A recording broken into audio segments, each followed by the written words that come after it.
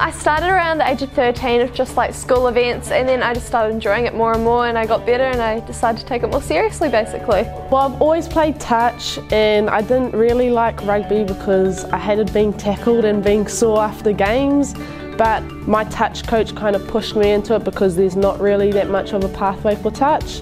So they said, why not just try sevens? And the girls' high, they have a real strong sevens kind of culture, so the coach kind of just picked me up, and yeah, I started enjoying it when I learnt how to tackle. I've raced BMX since I was 4 years old.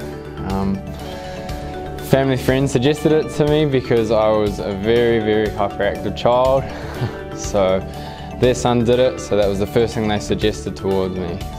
And ever since then I've fell in love with it. My friends were all playing rugby, and rugby does run through the family. My dad and mum my mum went to World Cup in 2004 from Manu Sina, and my dad was just playing rugby, so yeah, it does run through family. I started at a young age with Dad.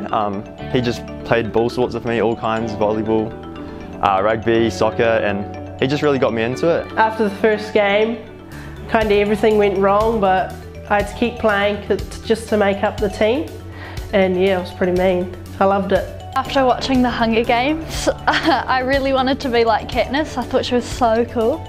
She became my big idol. Well, I started off by running around at home making little bows out of branches and string. And then I started at an archery club with my friend from school.